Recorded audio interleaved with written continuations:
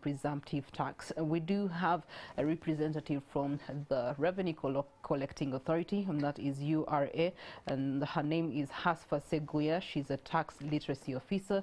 Good morning to you, Madam. You're most welcome. Good morning, Priscilla. How are you? Well, I'm not fine. Pressure is mounting up. You know, problem of our government is that they do the end before the beginning, so exactly. they throw things at the citizens before really assessing them and addressing issues of readiness and procedure, how it will be conducted and things like that. But before we get into the nitty-gritty of that, I know that the financial year 2020 to 2023 is coming to an end, and we're entering a new financial year, but yet we must have our tax base literate about certain things, most especially the presumptive tax.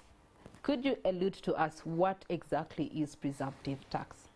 Thank you very much. Presumptive tax is entirely income tax, but the reason why we brand it presumptive tax, because it's the income tax I expect to collect from the small businesses. And ideally, when you look at small businesses, they don't keep proper records. At times there are gaps in their record keeping. So as in URA, we thought about how best can we help the small businesses to do comply, because you can't give them a burden to produce audited accounts. It comes with a cost, and this business is starting. It is trying it's trying to climb up the ladder, but it's not the easiest in this economy. So that's why we came up with the presumptive regime, to see how best we can assess how we can manage that sector of the growing businesses, the small ones. That's why we call it presumptive. It comes from the word presume.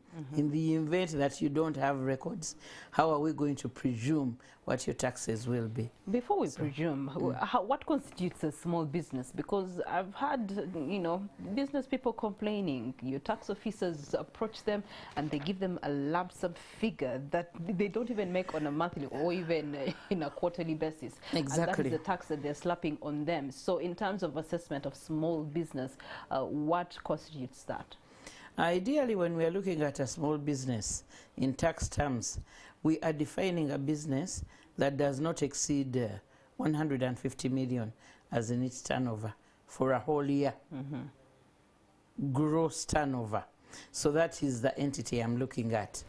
And ideally, when I'm looking at that entity, I need to stress this point. In URA, we give the client at least the chance to self-assess themselves. Because you're the owner of the business. You know when it works, when it doesn't work, when you close, you know all the challenges. So the first priority is you assess yourself. How are you going to do it? By filing that return. You're painting that picture. Look here, you are me so-and-so with teen so-and-so. For this particular year, this is how much I have sourced. So in how much you've sourced, then that's where we will take it. You will take it from there. Are you eligible for any payment? Because when you look at income tax, ideally, in the tax law, it tells us that if you don't exceed 10 million in your gross turnover for a particular year, 12 months, and I'm looking at the July-June, July 2022 up to June, up to date 2023. What has happened? How much sales have you managed to collect? So that's where we are. If you don't exceed 10, kindly file, then all is well. We wait for you next year. When you exceed 10, that is where the taxing point starts. I tax the excess of 10 million.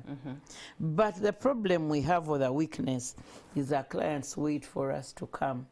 And when you wait for me to come, it's like you're saying, kindly do assess me. And even when you come to the client, instead of first giving them education, because I mean, literacy levels in terms of taxation are very minimal as a country, by and large, even though you are trying to rectify that issue. But someone has just started their business 3 months ago, and then an officer walks into their business and they slap them with the presumptive tax without even I don't know if the officer has done that background assessment before they come to the particular business, because ideally it should be whatever you are presumptively taxing is based on the database that you have collected on the returns. Yes. Now, when someone gives you that information, that look here, this is what I've been able to collect, and then the officer says, yes, there's always that conflict because of misinformation.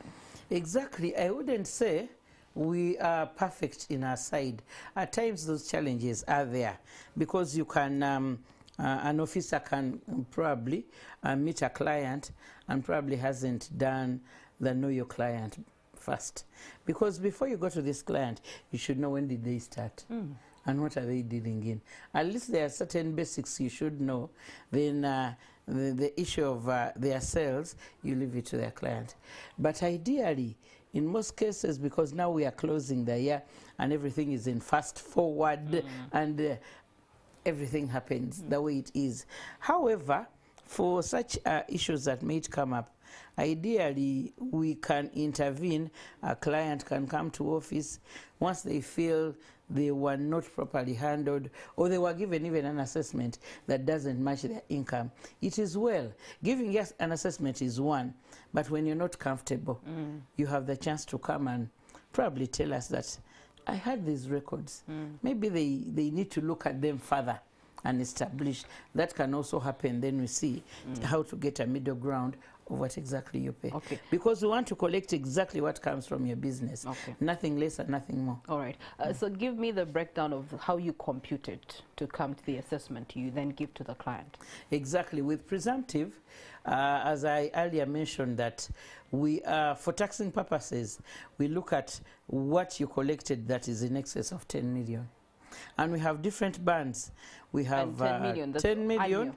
But annual, but not exceeding 30. Then we have 30 million, but not exceeding 50. Then 50 million, but not exceeding 80. Then when you exceed 80, but not exceeding 150. However, if you do collect less than 10 million and you're filing this return, for example, you've put in 7 million, the system ideally returns nil tax. It will tell you zero tax. But let me give a scenario that we've exceeded 10 million, and maybe it's about 11 million. So we need to establish how much have you exceeded the lower band, which is 10 million. It's about 1 million or 2. Then the 2 million you multiply by 0.4%. You'll find yourself somebody paying 8,000. That is the tax the whole year. And that is the beauty in one, keeping records. 2, filing your return. That is the call, in fact, that has actually brought me here. That don't wait for us. Kindly do your job, put in that return, and you can now even do it on the phone. You don't need to even get to any office. Once you have a phone that it's a USSD code you're going to use, your phone at least should have some airtime, about 1,000. That is enough. And should even have some mobile money, because you can even make the payment there. Because we have a USSD code, start to 85 hash. Then we move in the prompts, presumptive tax. Then the system will ask you for your TIN. Input the TIN. If you have a business name, kindly input it there. We continue. Are you filing for this year or the previous year? Then you select, and then it will ask you for your gross turnover. Then compute the way I was trying to explain. Does the system allow me to file for this year when I have Mabanja for the previous year? There is a difference in between filing and paying. Okay. Filing is painting that picture. The payment arrangement is handled differently. Okay. Yes. All right. What else do you need your clients to know about this presumptive tax? Ideally, what we need our clients to know, that in the event that you get stuck, we have toll-free numbers that you can call on 0800 11 7000, 0800 21 7000. And by the way, we're even on WhatsApp on 772 14 code 0. At least with that, you cannot fail to get somewhere, because in Kampala we are as near as Boulevard. There is an office we put at Boulevard where you can come in and cross-check with us. Don't wait to be assessed, because when we assess you, in most cases you may not agree. So it creates this back and forth, which will waste your time. Kindly put in that return. At the same time, it serves as a payment. Use *285#. Then you follow the prompts. Okay. Madam Seguya, now let's turn to the digital plates. Yes. We are talking about technology and moving forward. It's a good thing. But Yes. there's this directive that's putting Ugandans on edge, because understandably by 1st July, it should be in implementation stage of Yes. it. But I have come to understand that between URA, the Ministry of Works and Transport, and the other parties involved, there's still been contentious issues in the implementation of digital plates. First of all, what's wrong with our current plates? Ideally, our current plates don't have a problem, but they can't be digitally monitored, implying that they are not on any system. They are not on a tracking system. So if in the event that you're trying to look for a vehicle that they've stolen, you must have been very lucky to at least input a tracking device there to either eject it somewhere and stop it, or otherwise. Short of that, you can't do anything. Okay. But otherwise, they were fair. And if this program is to be rolled out, is it going to be replacing the tracking devices that were required as a directive from the president? Can it do the same job, so that now we don't have to worry that many months down the road then they'll tell us to have trackers of the cars, yet there's a digital plate? Ideally, the first explanation and all that we are getting is saying that once we go onto the digital plates, they'll have the chip, the tracking device chip within them, embedded within it. That is a very good initiative. But maybe the most contentious issue is, one, it's a little early, because now we are in a transition of completing handing over the motor vehicle registration database to Ministry of Works. And at the same time, we are bringing something new. And maybe the other thing I would say, not because I'm in literacy, but we need to make the public aware. And appreciate it. And appreciate. The reason I'm moving from this to that is this is what I want to chip in. This is what I want to give you, so that they own it, because it has a financial implication. From your engagements with the stakeholders, what has been their defense of the 735,000 shillings, the cost of getting a digital plate? Ideally, that cost that's 100% is way high.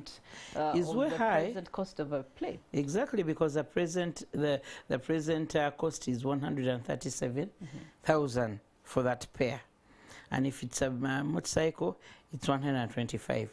Ideally, it's way high, because I think we're also yet to hear from whoever the vendor will be what is exactly that, because when you look at our counterparts, it's not the vendor to decide. I think it ought to be government to be able to say, look here. I think these are the things they need to put right before we can roll on, because even our counterparts in Kenya, the same arrangement is proposed there, but a plate is going for $27, which is about 100,000 shillings. Exactly. So I think that's the digital plate in Kenya. Either maybe government needs to come up and try to make it clearer, because we are equally implementers. We need to get it very clear why that cost and. Let me share the other pressure. Presumptively, this is supposed to be rolled out by 1st July. The question is, does that mean the present manufacturer stops manufacturing and dispensing the current plates as of the last day of this month and this financial year? And then does that Russian firm already have digital plates that are on the ground to off-kick this exercise? Because the challenge has always been... That is the nitty-gritty. We also want to know that when it comes to 30th, what will happen with the vehicles that are in the bond, the vehicles on the border, what will happen? Because the nitty-gritty needs to be very clear, and so that we can preach it to the public, that when your vehicle reaches the port on 2nd, this is what we expect. So that it's a flow, it's a smooth flow. Okay. But if things are not yet clear, that's why we say maybe we need to go back and be a little more clear, give it time, explain it to the public so that they can own it. Okay. And we can move together in this. And finally, in light of all this, please help illuminate for us the new relationship between URA, Ministry of Works and Transport, in regards to car registration. Yes. What is happening initially, URA was managing the whole process alone. We were clearing the vehicles, then we were basically managing the post-registration motor vehicle services. Then along the way, it had to go back to Ministry of Works because ideally in their mandate, it has to be under their docket. That is why when you see on the registration books we used to issue way back, when we had just rolled out on the e-motor vehicle registration system, that was in 2012. It was the Commissioner General who was signing on all the logbooks. So when that came and we basically agreed, now it is the Chief Mechanical Engineer from Ministry of Works. Okay. That's why you see the signatures have changed. All right. So that is what we have for that. Thank you so much, Madam Hafsa Seguya, Tax Literacy Officer with the Uganda Revenue Authority. Well, there's a delegation that actually went to Moscow back in March to benchmark on digital plates. The return questions were, what's the capacity of Uganda to handle it, capability of the different stakeholders to roll it out, the competence, and basically the readiness of Ugandans to receive it, the readiness of the manufacturer to deliver, to supply, to install, to integrate it with the CCTV surveillance system. Really, it's a lot that cannot be handled within this time frame that they have put, quote unquote. But we await to see. The 30th of June will be here to let you know what the resolution has been. Thank you so much for having been a part of Morning at NTV. That's